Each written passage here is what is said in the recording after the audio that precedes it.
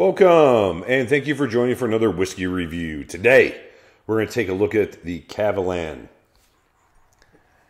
Single cast selected by the Whisky World. This bottle is a 10-year-old sherry, Oloroso sherry, correct? If I'm not mistaken. It might almost be 11 years. Yeah.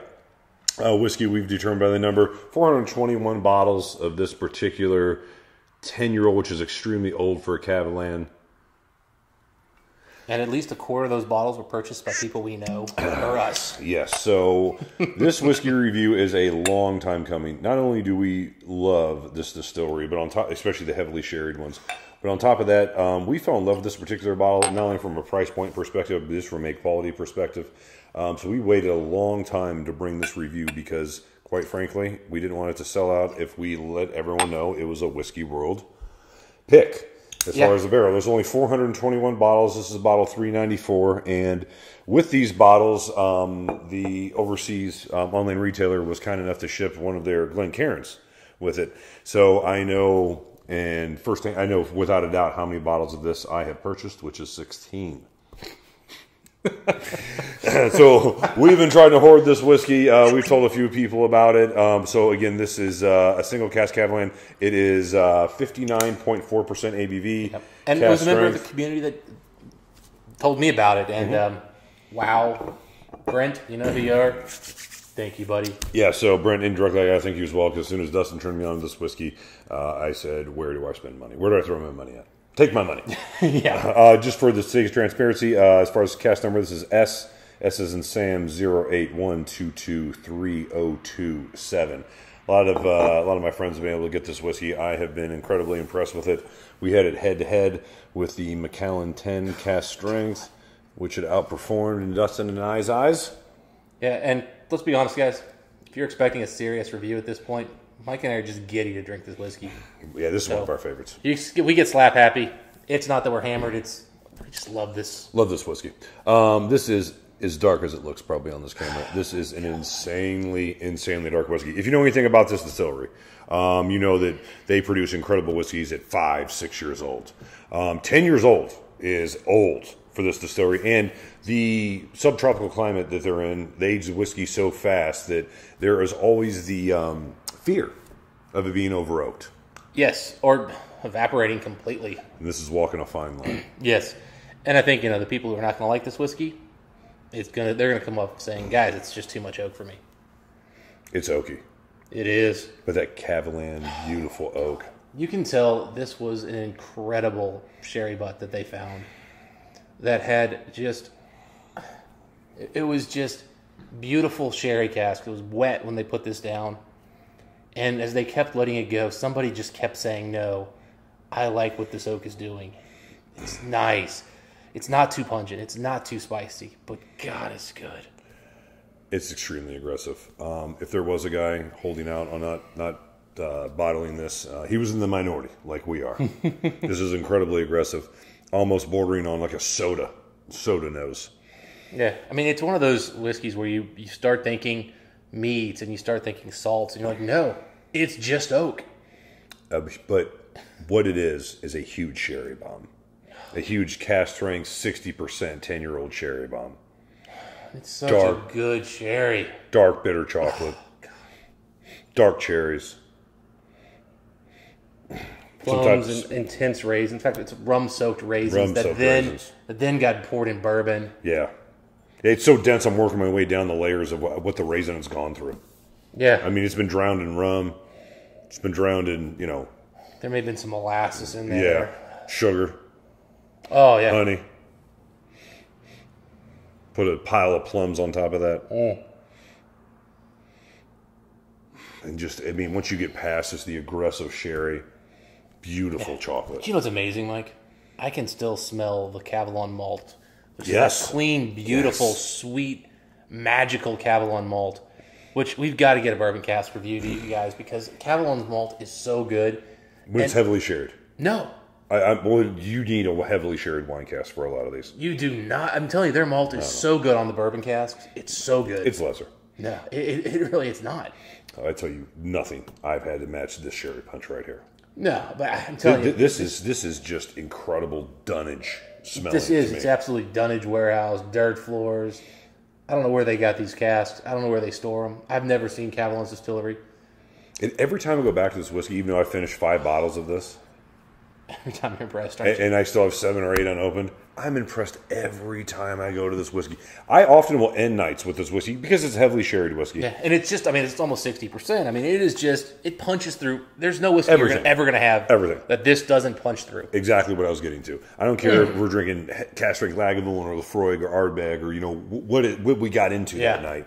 Man, this will drive a stake through any armor. Yeah, there's just not, we could have been sitting there eating creme brulee, drinking Lafroig 10 cask strength. Smoking cigars, and then you're done. You're like, let me just pour this, and all you're going to taste is Kavalan. Everything else that's in your mouth is gone. Yep, you could hit in the mouth and bleed, and then this would take care of it. Oh. Man, that dark, rich cherry along with that raisin note is just... The cherry and raisin with the oak is just incredible. And then, again, that clean, sweet Kavalan, just structured malt. And it's just...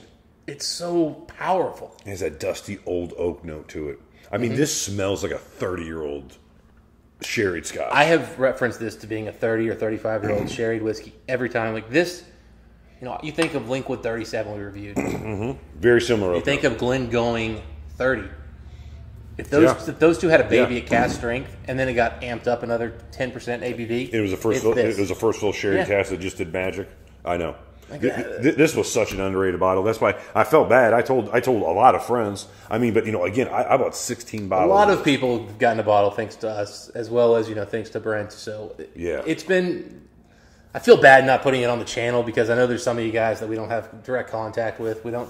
I wish more people would have got their hands on this one because there's only 421 bottles. It was extremely reasonable. I think it was $128. We started buying these at the low, maybe even under 120, and then we probably went up to about 140 depending on exchange rates. Plus shipping. Well, I'm talking just. I think the exchange rates because we bought these over the course of a year. So I think the high end was 140. Yeah, so we saw the exchange rate, the dollar pound was moving, so it varied. Let me tell you something. Bang for your buck. By the way, one of the best whiskeys we've ever. Is there any whiskey that's ever taught you more about the exchange rate differences? we just became a pro. This. I was like, oh, did the price move? No, the exchange rate did. We're buying on Tuesdays. It's one of the few times, I work in a treasury group, so I'm pretty involved in exchange rates. But the dollar and the pound I look at them, but I don't look at them as much as some other currencies. Let me tell you, anytime I saw it dip, I'd call Mike. Hey, Mike, I'm putting in an order. We made exchange rate's favorable. Right. We needed any excuse to spend $150 with shipping to get another one of these bottles. And anytime I bought something, it's great. It's great on the inside, by the way. Anytime I got something from these guys, I was like, just throw another one of those Kavalans on there. I need another Glencairn. Yeah, but anyway, we should have done all the Whisky World glasses. But we also found out that, by the way, they only were that deal was only designed for 3 bottles at a time. And when I ordered 6 at once, and they only gave me 3 Glencairns, I emailed the guy back and I said, "Hey, what happened?" And he goes, "Oh, we never thought somebody was going to order 6." No, you're right. To their credit, they sent you. No, they put the glasses in there. Yeah, they've always done a great job. They were good guys. Yeah, always done a great job. But yeah, man, this is just an epic sherry bomb. And from a distillery we love that does sherry so well, this just took it to a dunnage, dirty place that this reminds me of Cadenhead Highland Park 28. Yeah. Just like those epic one-off single cast bottlings that just said, you know what, this is only going to appeal to a few thousand people, but we only got 400. Well, I think for a lot of the people out there drinking, if you're not a Scotch guy and you're watching this channel or you got into Scotch after bourbon, think back to that first time you had Elijah Craig barrel proof and you had that cask strength, just intense richness, and you said, wow. I'm looking at Scott and Bart right now. Yeah, this is the bottle of wow from single malts. Yeah. This is if you are a sherried single malt guy, this is the bottle of wow. Yeah, I will share this with, even though it was an inexpensive bottle, with very few people because they're not making it anymore. Yeah. And I want this bottle. I want some of this whiskey the rest of my life. And Mike, we've got to start buying every single cask of these we see out there because they're still out there from other places. Gotta give it a try. They're a little pricier than we got a hell of a deal on this one, but yeah. And whoever was at the Whisky World that picked out this cask, well done, dude. High five. Mm-hmm. I mean, seriously, you killed it. Mm-hmm. And I know it took a while to sell out. That's because some people just weren't as smart as we were, as far as I'm concerned.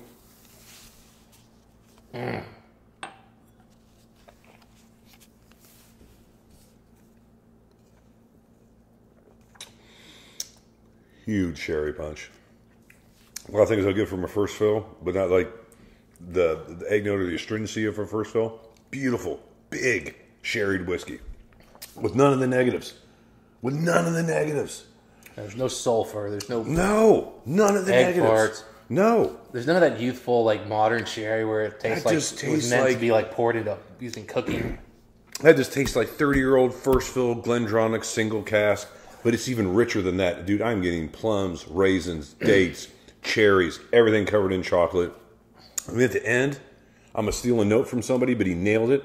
Malt Muser, Eric. Yeah. Root beer. Specifically A&W root beer. Foamy, rich root beer. And what is the flavor in that thing? It's sassafras? And like a vanilla. Yeah, it's like sassafras, vanilla, with that oak. And then, I mean, there's just so much. There's chocolate, but there's like these other notes that are similar to chocolate. They're in that realm. And it's kind of where the root beer is coming in. It's where you might even get a little bit of black anise, but not enough to where it's going to offend anybody, because I don't really like black anise, but there's hints of it kind of coming in. Yeah, but it's good in this. Yeah, but it comes in with, but again, it's like black anise chocolate with a little bit of like, the oak tannins are there. There is bitterness, but it's a different Well, bitterness. and the alcohol at the end there, I mean, it really bites at the end, but it's biting at the same time. All these flavors are exploding, just gripping your tongue, just coating it with everything. Yeah, and this is not a one-off where I'm just impressed by half a bottle. I have burned through 5 of these things. I've had at least 3. I mean, I think I probably bought 8. You bought 16? I bought 16 for sure. I think I've only got 3 left, Mike. I mean, I've just killed these things. Cause I have 7. Oh, yeah, so if I have 7 left, I've gone through 9. Yeah. That puts in perspective, doesn't it? You still on my floor. Anyway, yeah, we've been drinking on this bottle for a better part of what, year and a half, I'd say, roughly? Maybe 2 years? Yeah, I mean, we've been through multiple bottles. We've taken this on when we've traveled. We've shared it with people. So this is the lesson. I mean, these independent single bottles, or these single barrels. Not even independent, yeah, it's official bottling. Yeah, you're right, it's official bottling. It's not independent. These store pick ones that they'll do, I mean, it seems like they have a certain standard with some of their share releases, and it's an excellent high standard. I mean, incredible. I mean, we've done a few of them. You can check them out. The Moscatel, the PX. I mean, they make just the regular Oloroso, which is kind of the foundation of this, but it's 6 years old. That thing is incredible. Incredible. And if you don't like heavy oak, that's the one to buy for sure. And none of them are nearly as heavy oaked as this one. And intense. Yeah, and I understand from their basic profile of their high end, $600, $700, $800 bottles, they wouldn't go this heavily oaked. They wouldn't go this far in any direction. But that's what I like about it. I mean, anybody who watched our channel knows we like cask strength with the aggressive whiskey. Intense. And we like this distillery. This distillery is great. We love this distillery. And on top of that, you're going to give me one of the highest aged versions of it you can. That's pungent, first filled, high ABV. Come on. It's a dream, man. It is literally a dream. And $130 a bottle, whatever it was, I was laughing every time I bought that bottle. You know the only bottle I felt better about buying in my life? I bought plenty. Talisker 30 for $2.99. That was the only bottle I thought, I'm buying 5 more. You know what I'm saying? But joke's on you, man. You have no idea. Because, again, you think for that money, you can never get a sherried whiskey of that quality again. And for a single malt scotch, you can't. For a single malt Kavalan, there it is. Yeah. Excellent. Yeah, there's nobody in Scotland putting out anything at this level these days. This cask is incredible. Honestly, I don't know if anybody's putting out anything at this level, period. No. I mean, Kavalan really has, in my opinion, if you like big sherry bombs. Single malt sherry bombs, this is it. Kavalan in general, I mean, they're probably the best distillery in the world right now. I think Glendronach was close for a while there for me. But, as they're running out of old stock with the move to chill filtering, I think, Kavalan has taken a step forward. Yeah, they're expensive, but not this one. And like all the single barrels are cheap. Yeah, all of them. I've got one that we finished in a peat cask. It was under $200. Yeah, I've never seen one over $250 ever. And normally they're high end ones I've seen for $600-$800, something like that. They usually come down. That PX one was $800 retail. Yes, I mean, but those whiskeys are still worth it. I mean, if you like heavily sherried whiskeys, if you like Macallan 25 something like that, you owe it to yourself to get one of these high end Oloroso or PX cask. They are incredible. If you had a Macallan 25 and you said, "Oh my God, but I just need more proof, and I want something that's richer sherry, and I want something that's not stupid priced," you will love Kavalan is your guy. They're better. They really are. It's 5 and 6 years old. Macallan they don't have It's not just Macallan. They can't touch it. Yeah, it's not Macallan. It's all the Glendronach, they're not doing it. It's Glenfarclas. It's all the big sherry. Glenallachie, yeah, they can't touch it. Yeah, I mean they're not there yet. I've said it before. If you want a non-peated single malt sherry bomb whiskey, this is the distillery. And again, 4 years ago I knew nothing about this distillery, and every time they've been great whiskeys. I will say this about them though: most of them do not do well in the neck pour. It takes a second. This is a distillery you really even need. This bottle, like I'll have 2 drinks of it, and I'm like, yeah. It's intense, it's rich, but put it away. It's missing. And then I'll come back a month later, and I'm like, God. Yeah, this one's been open for about 2.5, 3 months, I think, this particular one. But yeah, you have to, with these heavily sherried ones, you got to give them a little bit of time. And they just open up into magic. Yeah, again, even the bourbon casks. I mean, I'm telling you. Man, that Vino Barrique, what was that, 15 or 16? Man, that thing was white chocolate perfection. Yeah, I actually got to try out one of the first batches from Stephen Connor recently. All right, so we're not doing the commercial form. All right, so back to this one. We did add some. We gush over this story. I told you guys this was not going to be a review. It's going to be a love fest. Yeah, it is. We're going to get slap happy and goofy. Yeah, this is a great whiskey. All right, so we added some water. I will say that oak note becomes more crumbly, more Linkwood 37, buttery, old bread type note to it. Yeah, in fact, I'm going to add some more water even because it takes water beautifully too. Yeah. Anybody worried about like overwatering this one? You can add a good bit. A good wallop. Not only is it high ABV, but on top of that, that cask is rich and it's a lot to punch through. It's just getting more and more chocolatey. You will remember this whiskey. I don't know if it's butterscotch or it's caramel or it's like a creme brulee where they kind of like toasted a vanilla.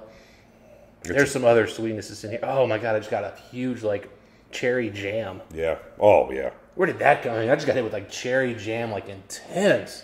Vanilla root beer again on the nose with water. Oh, you know what it is? It's almost like a root beer float. When I was a kid, like there was this place, like they had flavored Coke. Okay. So you could get like a cherry Coke, like official bottling, and then add like vanilla. It's like Five Guys. I think they do that now too. This is old like school like parfait kind of place, and they would do the same thing with milkshakes. So they would do a milkshake where you get like cherry Coke, and then you could add like vanilla to it. I got hints of that, buddy. A second ago I said it. Root beer float, vanilla root beer. Root beer float with cherry, cherry syrup, yeah. syrup, like the cola syrup. Almost you put like a scoop of those cherries in there. Almost like a banana split. Definitely got one of those on top, and there's whipped cream in here too. My goodness. Yeah. The water really actually helped. Honestly, I never add water to the nose on this. I mean, I have, but a time or two. I mean, for the sake of you're really digging in the notes because usually it's not my first drink of the night. No. Nor is it tonight. For the first drink of the night, it is a little astringent. It is a little spicy, and you can't drink anything after it. Yeah, this is your first drink of the night. It's a commitment. It's a commitment to stick with this bottle the rest of the night. You're drinking Kavalan all night at 60%. Yeah. Like you can't go off of it. Yeah, if you start your night with this, you end your night with this. You basically could drink another whiskey that you're not going to taste, and then drink another whiskey you're not going to taste, and then maybe that third whiskey you can start tasting. Yeah, it's going to get buried quick. You're going to be hammered before you taste again. Yeah, excellent whiskey. Oh my God! And just it's complex. It just keeps getting better with water.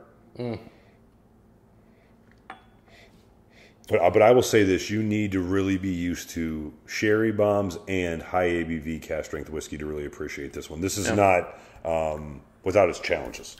And you've got to appreciate that beautiful, beautiful, but yes, aggressive oak. And this is everything I want personally as an oak. Now, you got to remember, I come from the bourbon world. Kentucky is my favorite bourbon. One of my top 5 whiskeys of all time. And it's because of the beautiful, explosive oak. This does it well. Linkwood 37, They did it well. That's really the only thing on Linkwood 37 that's really exceptional, and that's why that's a great whiskey. Sure. Great exceptional oak. But there's not a lot of whiskeys that I think are exceptional oak, so this is definitely, again, if you can find an old version of this, maybe not this cask, but another one, I'd give it a shot because, God, I hope they do it again. I hope this is like a thing they keep putting out whiskeys of this quality. This is just like that Lafroig 22. This takes you as dangerous and as far as you can go with it, not going too far. It walks, as I said at the beginning of the video, it walks such a fine line. It gets almost too much. A lot of times it never gets too much. Because of a great cask and a great spirit, aged incredibly long based on its conditions. I mean, the only thing I can say is imagine a 59% Glendronach 35-year-old first fill that somehow didn't go bad. Yeah, I mean, for the people who haven't gone, those ages, I mean, Balcones and Amrut, they're putting a funk in their oak that I think is a little off-putting. That's not here, but they're kind of getting those similar levels of oak intensity. But again, they put in funk. Yeah. Now, I like Amrut's funk. I like some Texas funk. This isn't a funk. This is just intense, punching the face oak levels, yes, but it's done without any of those off notes that I so often talk about. With none of them. Like, it doesn't have that, like, I talk about sometimes the wood. Yeah, but it's like they just fresh cut it. Or, yeah, that's like you'd get at a, IKEA. This is big and rich with none of the negatives. There's even like, there's cinnamon spices in here. There's nutmeg even. Nutmeg, Christmas spices. Yeah, but it's not like ginger at all. Burnt cinnamon, good. I mean, are you getting ginger here? Because I don't think I'm getting any ginger. No, the sherry's too big. Yeah, I mean, I'm getting like those baking spices. I'm not getting ginger. I'm not getting like gingerbread cookies or something. It's very dessert, very Christmas time style whiskey. But it's like chocolate desserts. Yep. This is even outshining like the Glendronach 18. I mean, we just had that, and that's hard to do. This walks all over it. It does. All right, buddy. Time of reckoning. We're well versed in this whiskey. We're as far as a whiskey score on this one. This kind of falls into, I think, the Glendronach 27, where I kind of said, I said, look, enjoyment score versus actual score. Okay. I do think the oak notes are a little too high here. For most people, yes. Yes. I'm going to give this a 92, but my enjoyment score is a 94, Mike. This is legitimately in the upper echelon of whiskeys I've ever had. I love this stuff. Your response there is why I have often said that whoever responds first, whoever is waiting to respond needs to write it down ahead of time. Because I am exactly at a 92 as far as an overall whiskey score. As far as how much I like this whiskey, I like this whiskey as much as I like any whiskey. I'm not saying it's my favorite whiskey of all time. If I had to rate it, I'd put it probably not in the top 5, but maybe at the edge of my top 10 whiskeys ever. I mean, it's hard. I'd have to write it down. I'll put it this way. You give me a Lagavulin 24, Fischio 2015, and this, at least 30-40% of the time, I'm going to rather drink this. Every time I go to this whiskey, I'm happy drinking this whiskey. Yeah. Every time. Every time. I've never not enjoyed this whiskey. I've never thought this whiskey was special. I've never thought to myself, I don't need another bottle of this whiskey. Let's put it this way, Mike. If I knew I could get this bottle forever, I don't think there'd be a single night I have more than 2 drinks that this isn't one of them. Yeah, because it just, I can drink this with any other whiskey and I love it. As I told you, sometimes whiskeys don't pair. Sure, this doesn't matter. It just, you can drink it. No, it's amazing. It's every time. Every time. It doesn't matter. Again, it's a commitment. If you drink at the beginning of your night, it's perfect if you drink at the end of your night. Good on cold nights. Man, this is just a bomb. This to me, as I told you years ago, or a couple years ago when we first got in this whiskey, I said, Dustin, I really think this is taking a place that Macallan Cask Strength, whether it was 10 or NAS, always held for me early in my whiskey journey. Yeah. I know for $100, I could go get a huge 60% sherry bomb whiskey that was around 10 years old. It was dark. Yeah. It had good, sherry cask in it. And you just can't replicate that experience anyway else. You can't put peat in it. You can't put, you know what I mean? You need that young, bold, big bang sherry. And this does it even better because even though it's only 10 years old, like those Macallans were, it still is aged in a different climate, so it comes off way older. But it gives you all the good things you want out of that 10-year-old Macallan Cask Strength. Yeah. And age, and extra, and richness, and none of the astringent things that sometimes Macallan sometimes would do a little bit of burnt matchstick, which isn't terrible, but this has none of that. No. Finding this was like, oh my God, I have found the magic equilibrium of age, proof, intensity, richness. And look, if you're looking for a subtle whiskey that's just going to give you lots of little nuances and it's like a little something, one sip a month you're having. Came the wrong party. No, this is the biggest, the boldest, the richest, the most intense. This is the X Games, Yeah, this is a Red Bull athlete. You think he jumps off a plane? I'm going to jump out of space. Yeah. You know what I mean? Yeah, this is like the X Games where like they made the ramps so big that the skaters were getting injured and they're like, oh my God. But also there were a few jumps that were like, oh my God. I don't know how you can take this further. Yeah, I mean, your palate just can't. I don't think you can appreciate any more intensity than this. I mean, it's already pushing it for a lot of people. For sure. No, you're gonna have to like single malt Scotch whiskeys. You're gonna have to like sherry bombs. You're gonna have to like high ABV, and you're gonna really have to like all three to appreciate this whiskey. But if you can, man, this is it. You found it. You found it, seriously. And I remember over the past couple of years buying these, and me just thinking to some degree, like, are we the biggest idiots on the planet? Or are we just the only? Are we like mad geniuses? Because like no, like this has lasted for like 3 years on this website. There's only 400 bottles, and it feels like we just buy them all the time. Yeah, we just kept buying. We're like, what is going on? How is this still here? There's only 400 bottles, and I was doing the math, and between people I talk to, people you talk to, and like their self-disclosed bottle counts, which I don't always believe, my friends, that they only bought 1 or 2. Just saying. Yes. Some of you guys I know by more than you tell me. You don't have to lie to us like you lie to your wives. If you bought 7, you bought 7. I'm applauding you. Exactly. But at one point I was pretty sure we were nearing 100 bottles in our circle. Yeah, our circle group. And it's a small circle of friends.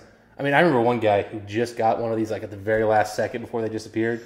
He messaged me and he goes, I thought you were blowing a little bit of smoke, man. I thought you were exaggerating a little bit. He goes, I just put an order in for 3 more. And I'm like, I know you put an order in for 30 more. Whatever was left, I think he actually bought them all. I think he went and said, okay, this quantity isn't available. All right, let's knock it down 5. This one is? Okay, let's pump it up 3. Oh, trust me. I got a backstory here for you, Mike, but there's a way you can find out how many they have left. Yeah, you called them one time. I know. Yeah, we were always making an excuse to get this bottle as well as bring you other great whiskeys, but this one was always just something we came back to and just kept buying, and some people loved it, some people thought it was a bit much. Yeah. And guys, this is probably one of our longest videos ever.